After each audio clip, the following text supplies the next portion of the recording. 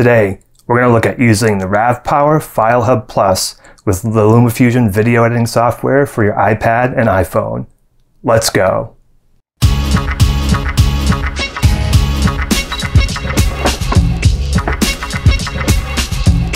What's up everybody? Phil with Photo Gear Fun here. Today we're going to look at the RavPower FileHub Plus and how you can use that with Luma Fusion, which is a great video editing software for your iOS device. I'm going to show it to you here on an iPad 2018. The RavPower FileHub will allow you to be able to transfer SD card files over to any device really. In this particular case it will be with an iPad, but also Luma Fusion has added integration with this particular device so that you can transfer files wirelessly on your iPad, which is really convenient. You don't have to worry about trying to get it wired up. And then with Sony files, there are some challenges as well. So this will overcome those. And basically we're going to go ahead and open up the sources. We can add a server here.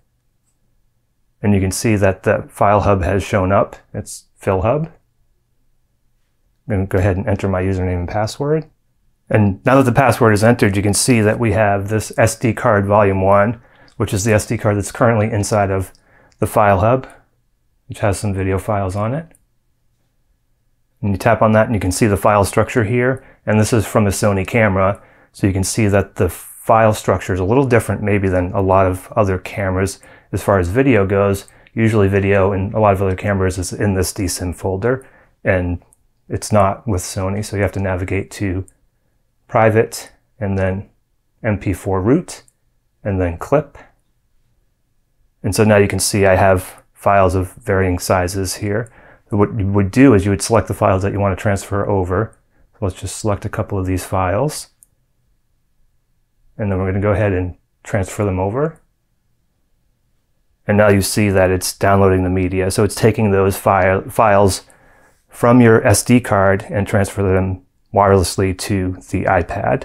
And you can see right now it's transferring a file of 132 megabytes, which is a 1080p file, roughly about 30 seconds or so. So it'll give you an idea on the transfer speed. This does support 300 megabits transfer, which is the highest it can be set to, and that's what it's on now. So I will say that it's not the fastest way to transfer files. If you could wire up a solution, it probably would be better. But it's definitely convenient. You can see the files here are downloading. And then once the files are downloaded, we'll go ahead and see what you can do with them inside of the Luma Fusion app. Okay, so now with a file downloaded, you can see that it shows up over here in your assets.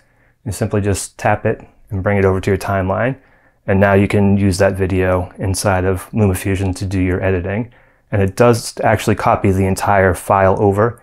Some solutions like the NARBox just will copy whatever you kind of edit here. If you mark in and out points, RavPower will just copy that over. For this particular case, it copies the entire file first, then you can edit it, and then once you export it, it will export out to your iPad. I hope you found this useful, interesting. If you're new here, again, please consider subscribing. If you do subscribe, click on that bell icon. That will allow you to be notified whenever we go live or we upload a new video. Get out there and have your photo gear fun. I will talk at you again in the next video.